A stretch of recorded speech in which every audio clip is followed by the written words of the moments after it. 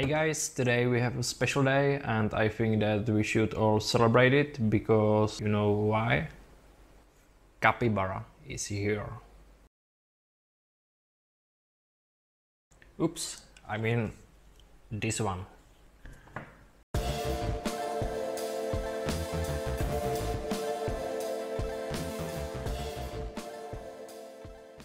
Finally released Kalibrgun Capybara with the special block integral silencer on the barrel, and it will be also in semi-automatic mode very soon. So let's introduce this model. So Capybara comes in the wooden stock, and this stock is made from 4 parts. 2 parts are on the foregrip, which are holds on 2 screws. When you lose this screw, you can move the foregrip towards and backwards, yeah, without problem. Third part is the main part of the stock, and then there is a wooden cheek piece, which is really practical. This rifle is fitted with a classic 22mm beaver rail. It has manual safety. It's the only thing which is similar with the Kolibri, but all other features, the body and the whole mechanism is completely new and different. Reloading is through the side lever, which comes on the right hand side, but it can be easily switched to the left side. You just have to unscrew the lever and just exchange it from the other side. Yeah, so it's suitable for both right-handed and left-handed shooters. As you can see, the main feature is a block integral silencer, which covers the whole barrel on the body. It's really efficient, yeah, because this rifle comes in 40 joules, and if we test it, we are indoor here, so there is more noise, but you can see that 40 joules with this noise, it's nothing, yeah. There is no any thread on the end of barrel yet, but maybe the Kalibrgun make or anyone else some special thread or adapter for external silencer, so then it will be quite like a mouse, yeah. The air tank of the Capybara has 210mm capacity of air, which is enough for 60 shots, I think, in 40 joules. New feature is also the red alert pin, which indicates that your rifle is cocked already. And also the new feature is that you cannot load 2 pellets inside, since it has anti-double feed mechanism, yeah. If you cock the rifle and then you forget and cock it second time, the magazine will not rotate, so you will not charge 2 pellets into the barrel, which is great. But there is still one main thing which I didn't say yet, and it's the semi-auto kit. Kalibrgun will produce this semi-automatic kit soon, so if you buy this rifle and then buy the kit, you can easily change it for semi-auto. And that was the main thing about this rifle, I think, what we are looking for. Yeah, so you will just have to cock this rifle once, then just pull the trigger.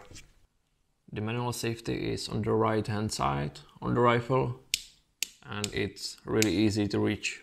From the bottom side you can find a silver screw, which serves to empty the air tank.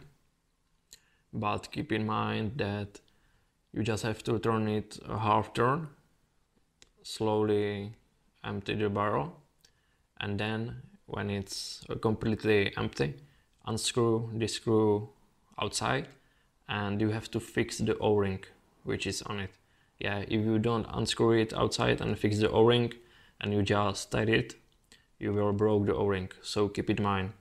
Just half turn to empty the air tank, then you have to unscrew it completely, fit the O-ring back to its place, and then you can tighten it up and fill the rifle.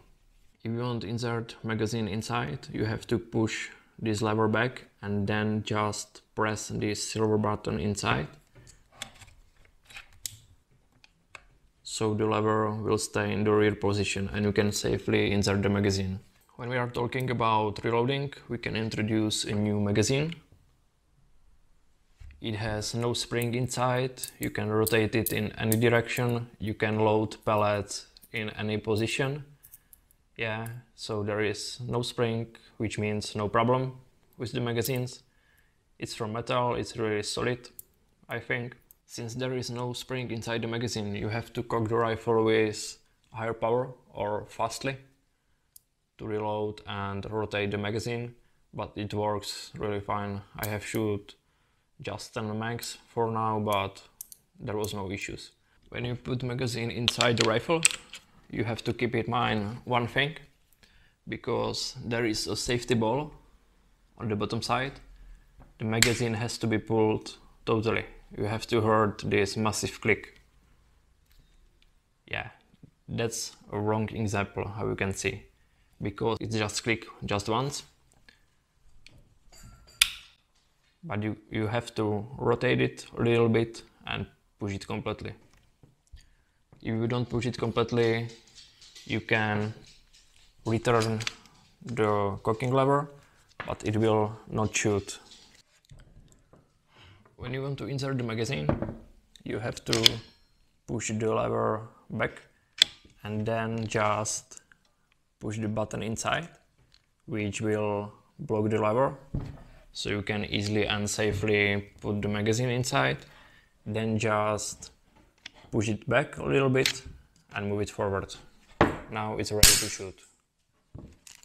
Rifle comes with 2 magazines, 1 FAC spring, some spare O-rings and classic Kalibrgun fairing probe, yeah, with thread. So I think that all important things have been said already. Yeah, this was just a short video about the basic stats and features of the Capybara. Just know that if you buy Capybara and you will have some problems with reloading, you have to push the cocking lever really fast to the rear position and back to make sure that the gun will be cocked. The total length of this rifle is 75 centimeters, weight is 3.3 kilograms, and the working pressure is 300 bars to 110 bars. Yeah, so from these levels you have, like I said, about 60 shots per one fill. I hope that I will make a shooting video with Capybara very soon, so subscribe if you are interested, and thanks for watching. Cheers!